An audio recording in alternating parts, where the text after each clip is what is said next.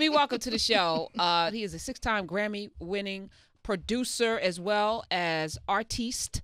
And this is this from Sister Rosa? You'll tell us in a second. Which stars the legendary Sonia Sanchez, who we've been quoting a lot. Does it free us? Is the question. Let me welcome Mr. Christian McBride. Thank you very much. Oh, okay. All right. So I'm honored. Listen to the voice too. Coming in here, I can't tell you you what we're talking about. Right down the hall. Huh? You didn't know that, did you? You do a show here? Right down the hall. What's your show? The Lowdown. Oh. The Lowdown. Yeah, it comes on Real Jazz. Tell me about it. Yeah, it comes on every Saturday afternoon at noon. 12 noon. And what do you do? I play duets with my guests, and we have conversations. That sounds dope. Yeah. Wow. So what do you play? Oh, man. Come on, Christian. Help me out here. Listen. Take a guess from my voice. From your voice? No, that doesn't. No. Because I'm looking at your lips, so I'm like, it's not the trumpet. No. It's not the. What's that with Dizzy Gillespie? It's not whatever he played. Yeah, the trumpet. Right. Okay, because his cheeks, whatever. He played something where his cheeks would blow out. Yeah, you're not playing the clarinet because your mouth would be a little down. You know, I can see. So I was like, it's not a wind instrument. It could be the piano, you know, but you play the bass. You're like a doom, doom, doom, doom, doom. How did you get into that? Runs in the family. My dad plays bass. My great uncle plays bass. Couldn't get away from it. Okay, so you were a little knee-high to a grasshopper. Pretty much. And they had you, but the bass was probably bigger than you. Well, I started when I was 9. I started on the bass guitar, and then when I got to middle school, then I started playing the upright bass. Okay. And the bass was much bigger than me. What's the biggest challenge of playing an instrument that large, and besides carrying it through the airport? That's the biggest challenge, just transporting that bad boy, especially flying. Yes. Do you ever worry about them destroying your instrument? Well, unfortunately, there's a rite of passage that it has to be destroyed at least once. Ouch. So that's happened to me. How much does a bass cost? It depends. A good one.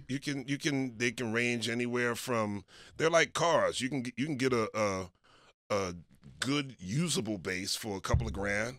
Ooh. But then you can get a bass the cost of a house. I don't have one of those. Okay, I was asking. Nor do I need one. Okay, because you're that good. See, the music is here. You know what I'm saying? So you should be able to get some good sound out of anything. We talk often on the show about music being the conduit to our spirit and to movement. How does Africa show up in your music?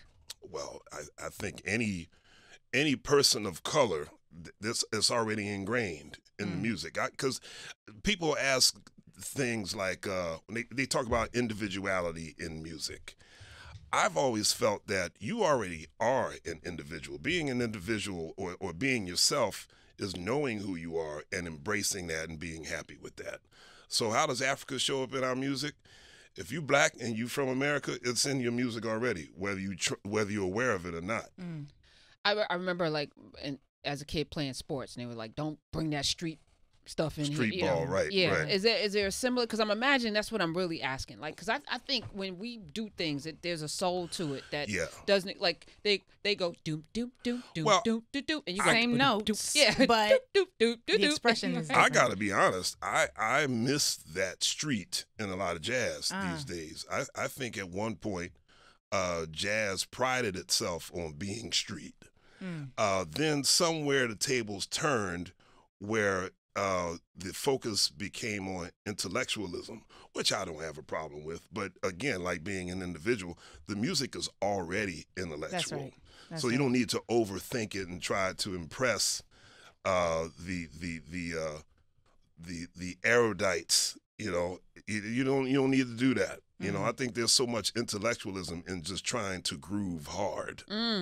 Christian McBride is in the building. He has a show on SiriusXM. I just found out about it today. On Saturdays, what's the channel? What's the number? What is Real Jazz? I think it's no idea. 70-something. Okay, 70-something. We'll look it up and we'll put it out. All right. And you can follow him at McBride's World. There's no apostrophe because it's Twitter. Right. McBride's World. You know, as you're talking, I've been trolled by people because I don't like jazz. 67. I see that. 67. No, I don't. At all. But what I do like, I like people. And I like music, and I don't think we should categorize music because there's some stuff that I like that might be jazz. Like Badu has all miles in her first, Badu. Right. That's jazz. We like. Sing that again. What song was that? I'm not. It's Badu. Who's on my list right now. How come you don't like jazz? It just because of what I said. Too No. intellectual. I'm intense. So I need driving. Like my whole aura and personality is not chill. I'm the opposite of chill, actually. You need some late Coltrane. Oh, okay. You need like some 1965 Coltrane. Yeah, I need that. I need something that's gonna keep me. You said intense, so like that move you're making there. I don't know. Maybe you need some Art Blakey, or you need some. You might need Bitches Brew. Miles Davis. That sounds perfect, probably. No, Live Evil. That's the one you need. Okay, Miles Davis album called Live Evil. Okay, all right. Blast that in your headphones. You're gonna be like, I can't do the the cognac and the snifter. Like the track what you came in on. I was like, okay. I will pass out. You need to play Rumble in the Jungle. That's more your speed. Okay. Now, who's Rumble in the Jungle? That's the next track after Sister Rosa. Okay. Let's call that up. Let's see. All right. When it's funky. Is it funky? I think that's the movement for Muhammad Ali. Do you live in jazz? Do you listen to anything else, Christian? Oh, well, let me show you. Oh, I didn't bring it. Okay. Just tell us because it's a live show. Have you ever seen the Mr. Dynamite, the James Brown documentary? So I'm in that. So James Brown was my hero. I played with him, and he was somebody who I got to know. And so, the answer to your question is I make my primary residence in jazz, but my birthplace was funk and soul. All right. When did you win your first Grammy? Unknowingly in 2004. I got a box in the mail from the Recording Academy. Stop it. And it was a Grammy. I said, what the hell? And it was for a record I did with the great pianist McCoy Tyner. I didn't even know I was eligible. I was just playing bass as a sideman on his record. But that's when I started learning all the inside rules of the Recording Academy. Wow. So they put all of our names on the cover. Wow. McCoy Tyner, Terrence Blanchard, Gary Bartz, Christian McBride. So that made us eligible for a Grammy. Wow. So that was a big surprise. Grammy in the mail. Yeah. Didn't even know it. That's so crazy. Yeah. What'd you do with it? It's in the crib. Okay, so now it's got five brothers. Yeah. It's got five sisters, brothers. Yes. Those other five I knew when I got those. Okay, because damn it, that's crazy. All right. Pay more attention. So you just had this album, Sister Rosa, came out February 7th. Yeah. The whole album is called The Movement Revisited. Okay, that's what it says right here too. I ain't even read it. Wait, I'm gonna do it. The Movement Revisited: Musical Portrait of Four Icons. Yes. That's too long. Rosa Parks, Malcolm X, Muhammad Ali, and Martin Luther King Jr. Those are the four icons. Okay. Yeah, I do need to get a little jazz in my life. I'm watching Cherish the Day, and the brother has a record collection. I used to have a record collection because I used to DJ back 100 years ago. Horribly. I was a horrible DJ. I have stories. But I had record collection, the techniques, the whole nine. But he had this beautiful record player that was upright. Oh, yes. Really? I was like, where did he get? Like, that would make me want to go back into buying vinyl just to play something on something. That's what I've done. I'm almost vinyl exclusively back in the crib. What do you play it on? It just sounds better. Yeah. I got the crackling and the. Yeah, I've got a couple of different turntables. I still got my old school Gemini that I use. I have an old Onkyo receiver, and I just pulled out all my old records again, and I'm enjoying it. I like that. You can feel the music better, I think, from vinyl. Look at it. It does it. There's something. I feel like smoking a cigarette or something. So, Christian McBride, where are you from? Philly. Wow. Born and raised. John. You know it. That's the name of our album before this one. It was John? Christian McBride's New John. Okay. All right. What part of Philly? West Philly. Okay, West Philadelphia. Born and raised. That's it. That's right. All right. So growing up in Philly, to play the bass is a very, it's not like playing the flute. Demanding. That's right. You know what I'm saying? Physically demanding. And you have the body and the voice, so you didn't get punked because musicians, you know what I'm saying. Thank goodness, no, I never got punked. If you're playing a flute or something, if you're like, I don't know. All right. You navigating the space though. When did you know you were great? I don't think I'll ever be that because I'm a lifelong student.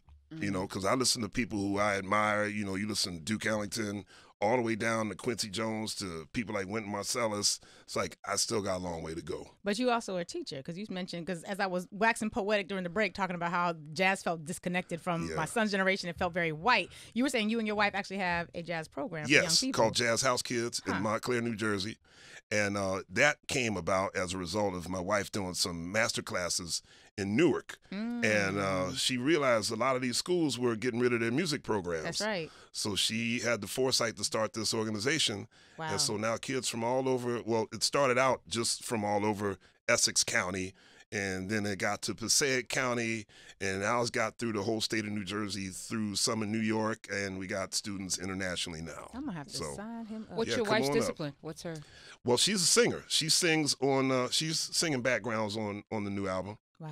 And she has 4 albums of her own, and she's sang on my 2 previous big band records. But did she get a Grammy too? For the big band record, she got all the band members got a plaque, not a Grammy. Band's too big. All right, Christian. You a lot of mail fees. You could have had your wife's name up there so she could get that Grammy in the mail by accident too. Christian McBride. All right, so how do people get in the program? Like, because I know Larry's getting the information. It's just come down and audition. Oh. Yeah. Nice. It's a placement audition. Okay. Is there a website that they can go to? Yeah, jazzhousekids.org. Okay. Yep. Let's write that down. And bring all your chillins. And they can listen to you every Saturday on channel 67, you said is it that was? What it is? Yep. 67? Okay. Yeah, real jazz. What time? 12 noon. 12 noon. Is it live? No. Okay. All right. 12 noon on Sirius XM, channel 67. Follow him at McBride's World. And you absolutely can come back because I demand that you bring the bass in, take it up and put it together and play for us. Yes, ma'am. I will. So I can get my jazz on. All right. All right. Thank you.